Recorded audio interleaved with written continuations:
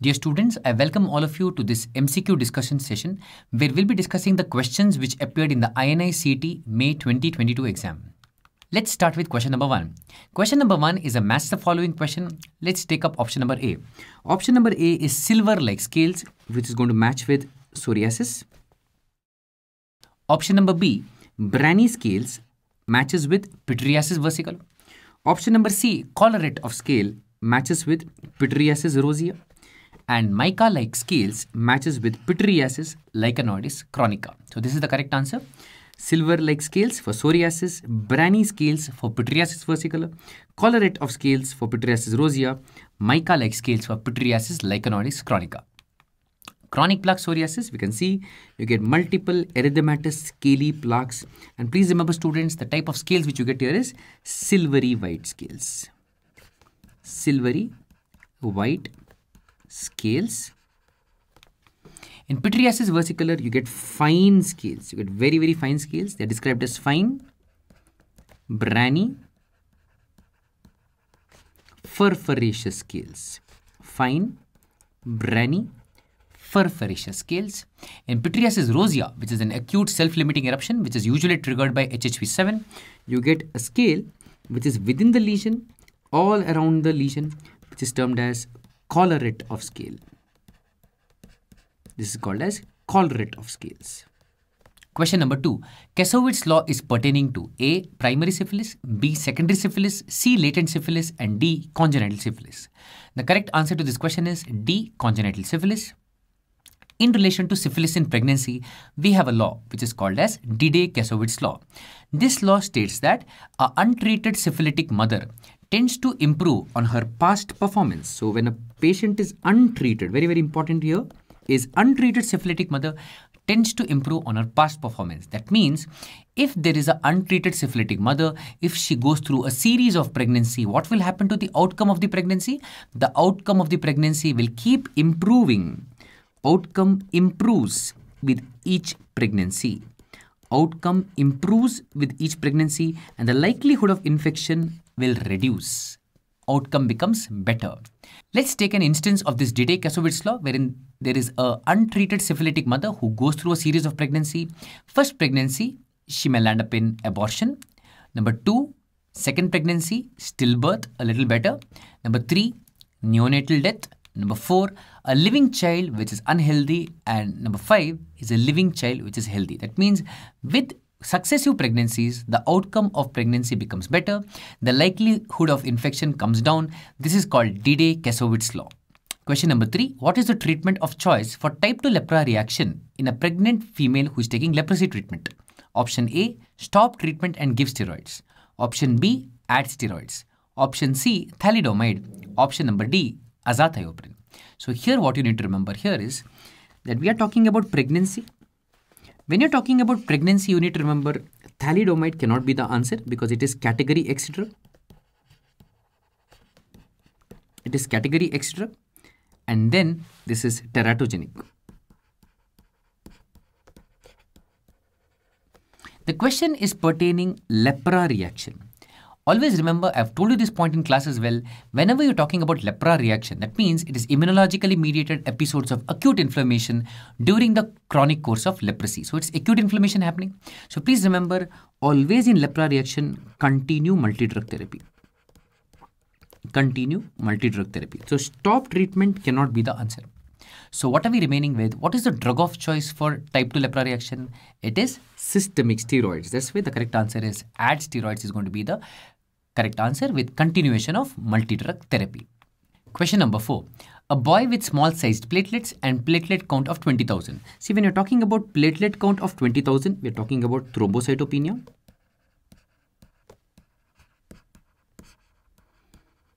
And small sized platelets refers to microthrombocytopenia.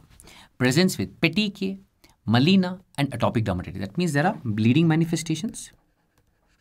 There are bleeding manifestations and there is atopic eczema as well. So with this background, microthrombocytopenia with atopic eczema, what should be our working diagnosis? Our working diagnosis will be Wiskott-Aldrich syndrome. Wiskott Aldrich syndrome.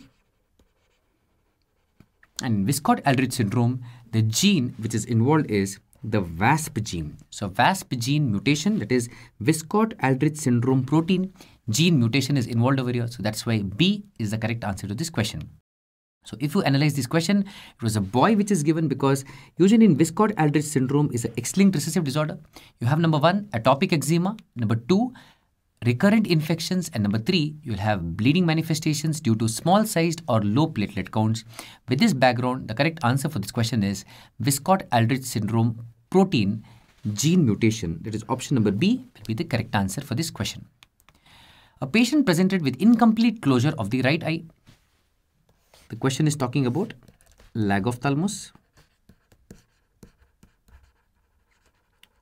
The question is talking about lag of thalamus.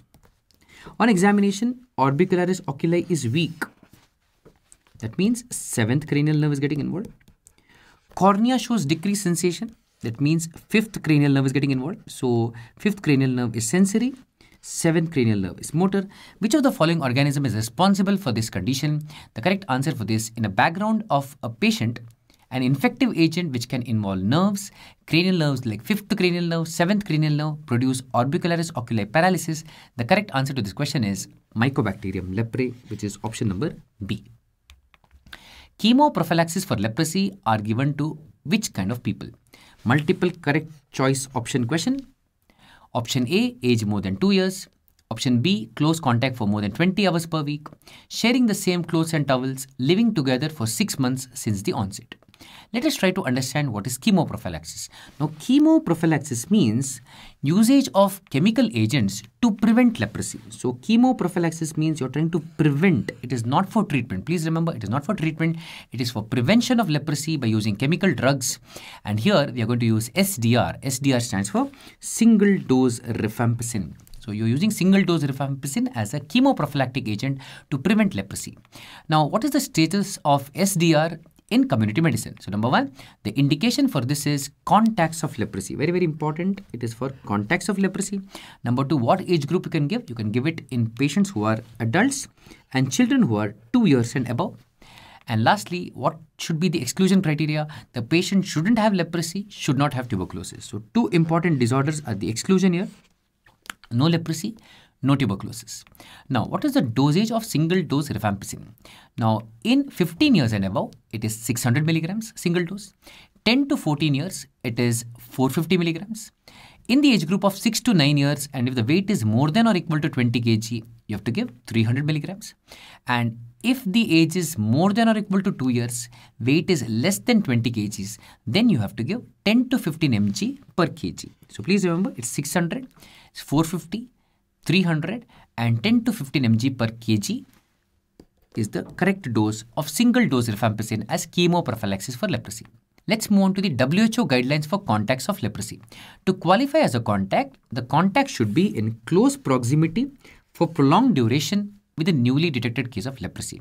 So what is the guideline for this? It says that the contact should be living, working or in social activities for 20 hours per week for at least 3 months in the past 1 year. So in the past 1 year, for 3 months duration, for 20 hours per week, the contact should be in close proximity with the so-called new detected case of leprosy.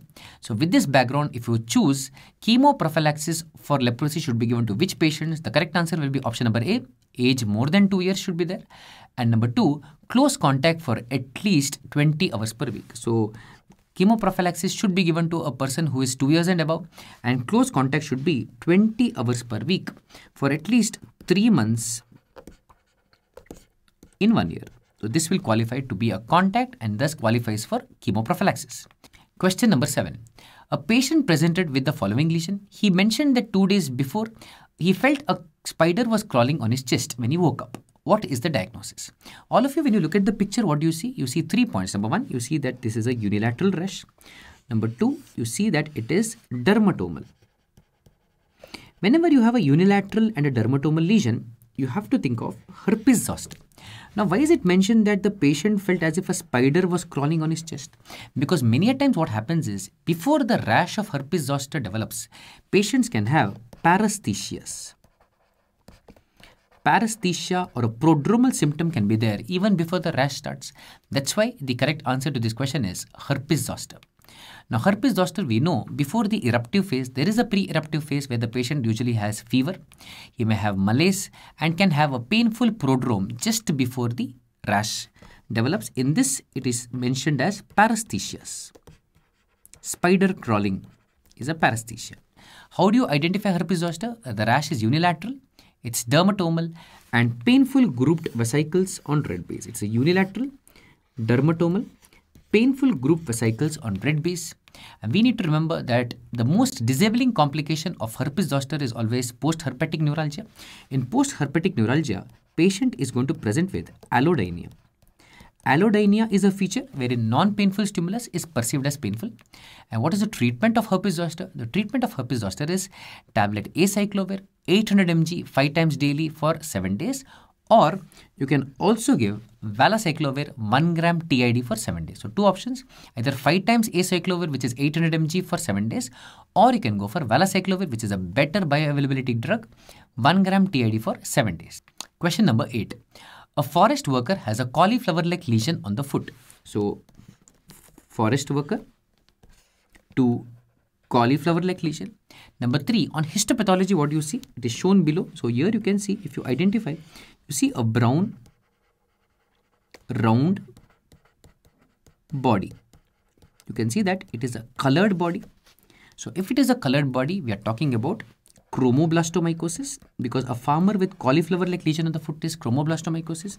This brown, round, thick-walled body has to be a sclerotic body, also known as medlar body, also known as copper penny bodies.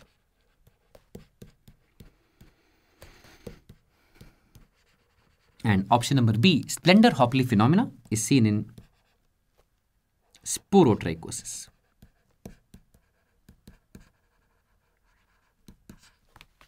That's why the correct answer to this question is sclerotic body. Question number 9. A 12-year-old boy presents with fever, joint pain and rash over the hand. So we have a patient who is presenting with fever. He has got joint pain, that is arthralgia, and rash over his hand. So when you see this rash over the hand, what do you see? You see that these are nothing but Gottron's papules. They are Gottron's papules because number 1, the rash is violet in color. They are violaceous.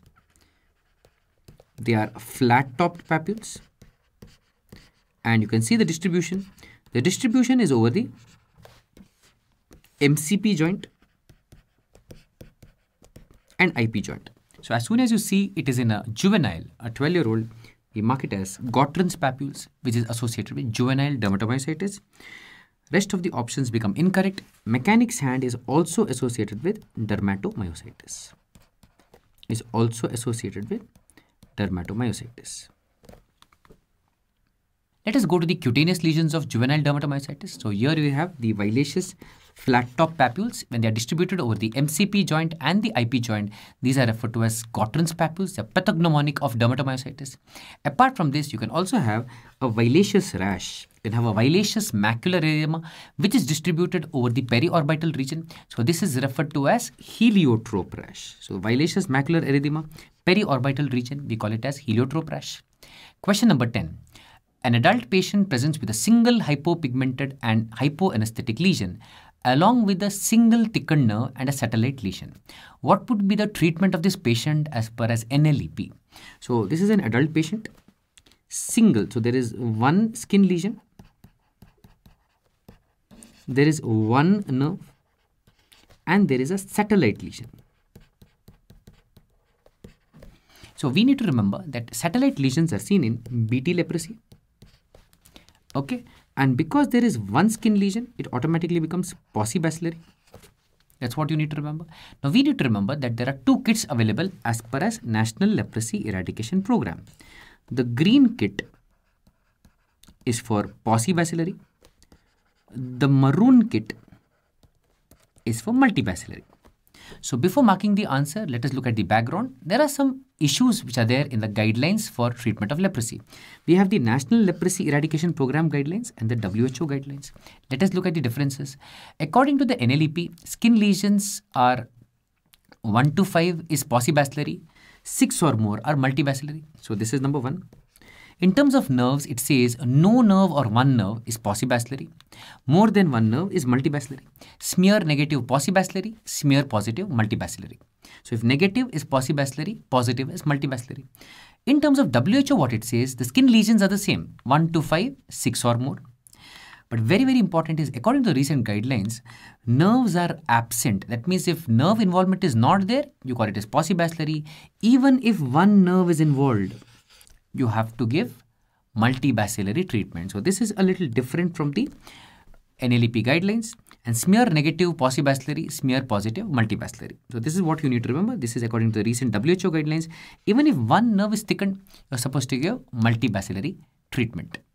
If you look at the Global Leprosy Strategy 2016 to 20, which is a part of WHO guidelines, paucibacillary is a patient who has 1 to 5 skin lesions without acid-fast bacteria. So nerve is not mentioned at all. That means there are no nerves. And multibacillary means more than 5 skin lesions are there, number 1, with the nerve involvement. That means even if one nerve is involved, you have to give multibacillary treatment. And if you have smear positive, a slit skin smear is positive, again, you have to give multibacillary treatment. So please remember, in India, we are going to go with the national guidelines, the National Leprosy Eradication Program guidelines. And in terms of treatment also, there's a small difference. So paucibacillary, in NLEP, we give 2 drugs for 6 months. So 2 drugs for 6 months is what we're going to give. And multibacillary, we give 3 drugs for 12 months. 3 drugs for 12 months. But according to WHO, what you need to remember is, there's a slight change. We are going to give 3 drugs for everybody. Whether it's pauci or multi, it doesn't matter. You have to give 3 drugs in pauci for 6 months. And for multibacillary, again, you give 3 drugs for 12 months. So I hope you got the difference here. The only difference here is, here, the number of drugs are 2 in paucibacillary, 3 in multibacillary. Whereas in WHO, you have to give 3 drugs for 6 months, 3 drugs for 12 months. So it's better to know both the guidelines, the national guidelines as well as WHO guidelines. And we know which are the 3 important drugs in leprosy. We have rifampicin, which is 600 milligrams. Once a month we give it. Number 2, we have dapsone, 100 milligram. Once a day we give it. Number 3, we have a drug called clofazimine, which has got 2 doses. On the first day, we give half of the dose of rifampicin, which is 300 mg per month. And on day 2 to day 28, we give half the dose of dapsone, which is 50 milligram every day. So this is the treatment, these are the drugs, and these are the guidelines. So the question is asking, as per as National Leprosy Eradication Program, what you would want to do? There is one nerve, there is one skin lesion, and a satellite lesion. So it becomes paucibacillary. So the correct answer would be kit number A, which is green in color. You give it for 6 months as per as National Leprosy Eradication Program. Whereas kit number B, which is maroon in color, would have been for multibacillary. For that, the number of skin lesions should be more than 5. That should be 6 or more. And then the nerve involvement should be more than one nerve should be there. And then in terms of smear should be positive. Then only we can give the maroon color kit. With this, we conclude our session on INI CET previous question recall.